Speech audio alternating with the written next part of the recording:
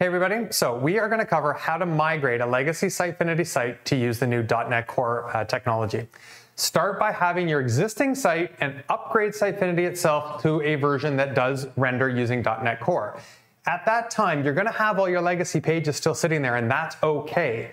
You're going to replace or duplicate your existing templates, layout blocks, and user controls to be the ones built using NetCore. Then you can create new pages, which might be replacements of your legacy pages, or they might be brand new. When a user requests a page, there's a new rendering control here that goes, can I use the new technology to bring back that page, or do I need to serve up a legacy page? This lets you mix your technologies, chip away at the process of building new pages so that you can gradually migrate over time. Let us know if you need a hand.